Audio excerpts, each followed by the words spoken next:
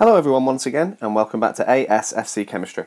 Now what we're going to be looking here is how to draw a Hess cycle using combustion data. So this is enthalpy of combustion data, as you can see from our table just up here.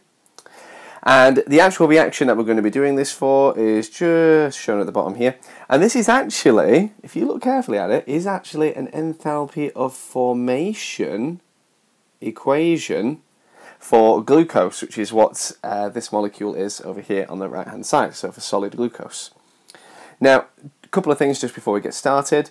Don't forget that in the new spec that the little f, c or whatever appears in between the delta and the h, so they changed the notation a bit, whereas you can see up here this is an older exam paper and the c comes after the h. It means absolutely nothing different, it's just they changed the notation a little bit. Now, over here as well, what we've also got for this equation is an extra sort of complication that was brought up in the exam paper that asked, why is the enthalpy change for this reaction difficult to measure?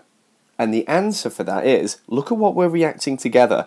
This equation suggests that if we take carbon, hydrogen and oxygen and put them together, we're going to get glucose. Good luck with that. You're going to get CO2 and H2O, aren't you? In fact, you could get other things as well.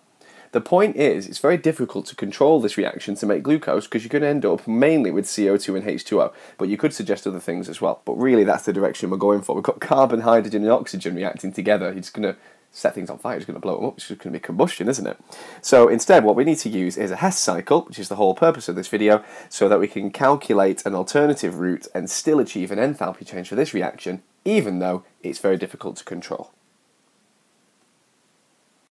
Alright, so I've just rearranged things a little bit, and what we're going to do is draw our Hess cycle now. Now, if you want to know how to draw a Hess cycle using enthalpy of formation data, there is a video for that for our channel, and you can check the cards for this video to see a link directly to that if you want. For now, however, I'm just going to get on with this one. Now, we've got lots of enthalpy of combustion values just here. It is kilojoules per mole, so each of these values is for 1 mole of whatever that is combusting. Now, because it's an enthalpy of combustion set of data, we're completely ignoring the fact it's an enthalpy of formation equation, because remember that has absolutely zero impact.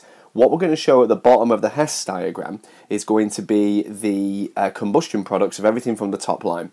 Now, the combustion products are really easy for this, because the only thing that we can combust anything from this top line equation into is CO2 and H2O. And to be honest with you, a vast majority of these diagrams using combustion data just have CO2 and H2O at the bottom. Sometimes we've got SO2, sometimes we've got NO2, but really it just tends to be these, so that's kind of good practice to go into. We don't have to worry about balancing the bottom whatsoever, we can just completely leave that. Now, the other thing that I want to mention at the moment is, and I've mentioned this in the enthalpy of formation Hess diagram video, is the oxygen.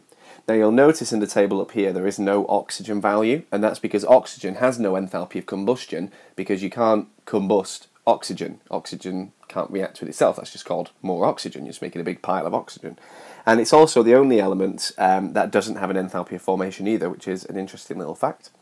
So, drawing the diagram then, what I've got is all the enthalpy changes to turn the top line into the bottom. So what that means I need to do is I need to show all my arrows from everything I have a value for going to this bottom line. Now if you draw multiple arrows like I've done, that's fine, but if you just have one left hand side arrow and one right hand side arrow, then that's okay as well. It's just I like to show one for every single part. Now if we start on the left hand side, because it makes the most sense, what we've got is our alternative route, so we can think of it as what we're trying to get to happen is we're trying to go via the bottom to the right hand side to our glucose, our solid glucose.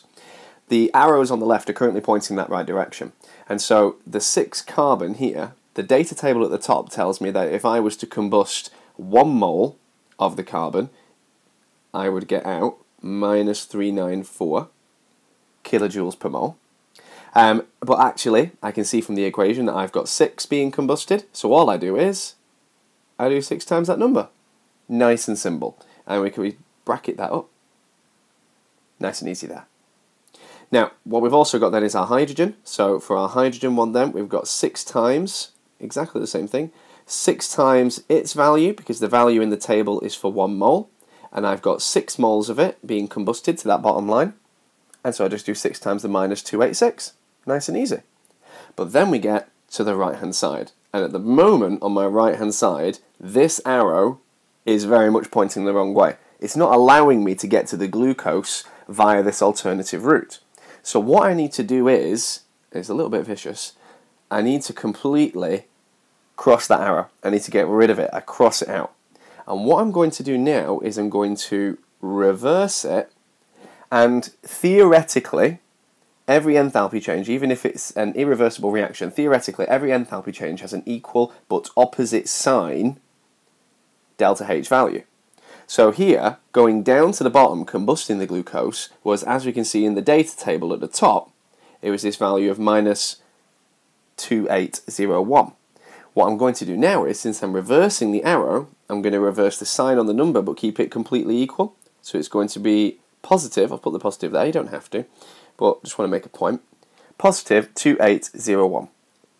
Now to calculate the enthalpy change for the top reaction then, so for that enthalpy of formation for glucose, I'm going to use this enthalpy of combustion data, and I'm literally going to take 6 times minus 394, add 6 times minus 286, add 2801, and that's going to give me the enthalpy change. And so the enthalpy change of this reaction was, and remember, it was an enthalpy of formation. It makes no difference, but it was. And the value was minus 1,279.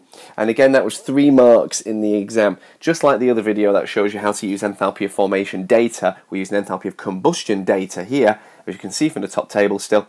And it's given us a nice exothermic answer. It makes no difference whether it's X or endo. We've used the right method. We know exactly what we've got as our answer using a very clear set of working out. And it means at the end of the paper, if you've got any time left, you can see what working out you've done. You can double check your numbers. It's really easy in the exams to press the wrong number, and you feel a bit stupid for it, but really it's just because you're under pressure, or you could miss out a decimal, something like that, or get the wrong sign.